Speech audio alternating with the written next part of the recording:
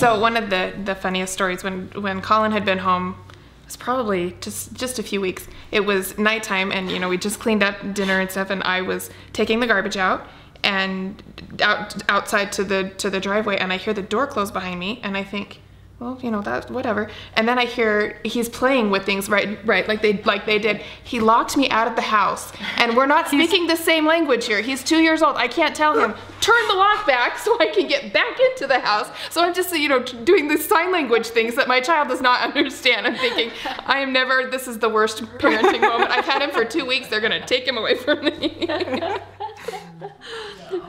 My girls, the first time, I kind of had this little voice telling me not to do this, but I brought him to the grocery store because I needed to go to the grocery store, and I thought it would be a fun little math time and language learning time that we would talk about 5 apples. Let's get 5 apples and let's get 6 bananas. Yes.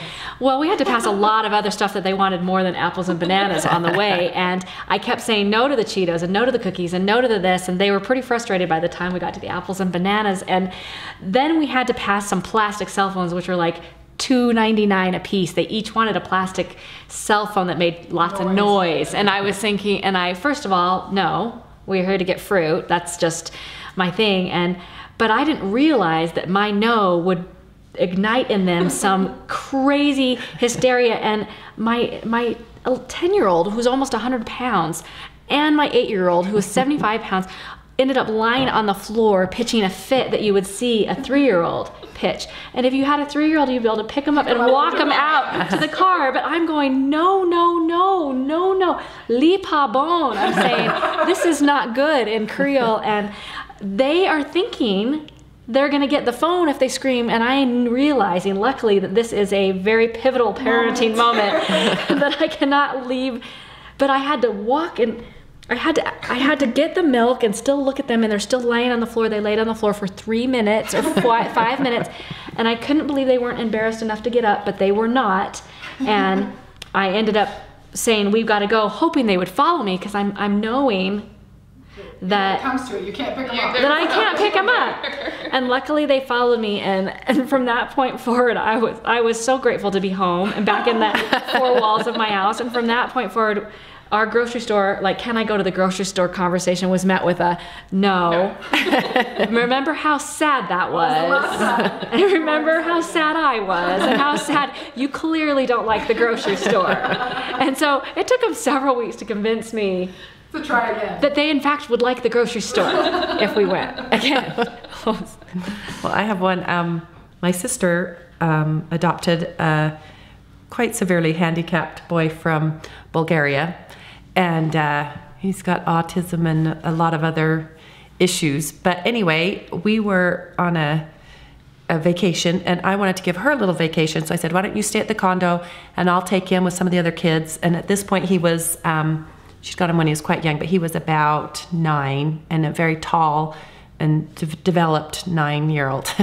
So I said, I'll take him up to the pool, and I knew to hold his hand, because he's an escaper. He just goes and wanders. So I thought, I'm watching the other kids, and I'm holding on to Mitty's hand, and we come walking in, we're gonna go sit by on those little steps, and within seconds, he has whipped off his swimsuit, and he was very developed, and these mothers are just, gasping, and they're ushering their children away, and I'm just like, I'm sorry, so I get him up, and I take him over in a place where I think we're gonna be okay, and finally, just, he's wanting to escape, so it's time for us to go. So we're walking out, and I'm holding his hand again, we go walking by a man who's just lounging in the sun. He was a little bit heavier and had a bit of breasts, and so we're walking by, Mitko just reaches out and grabs it, and is I'm just like, I'm sorry, he doesn't know, and people are just like, oh.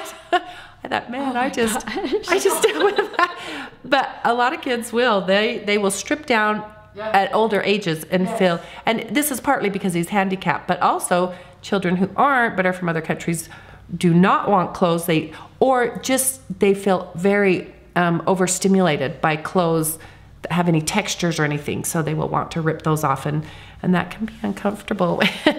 You're in a crowd of people who don't think that's a normal thing. Good thing to happen with their small children. A 9 or a 14-year-old. Yeah. Awesome. Awesome. Yeah. I remember when Nathan had been home just a couple of weeks, and we'd been going through learning how to play. And so one night, as we were playing with cars, I got tired of truck, car. So I decided to branch out a little bit. And you're laughing already. I started, well, that's a Dodge Magnum.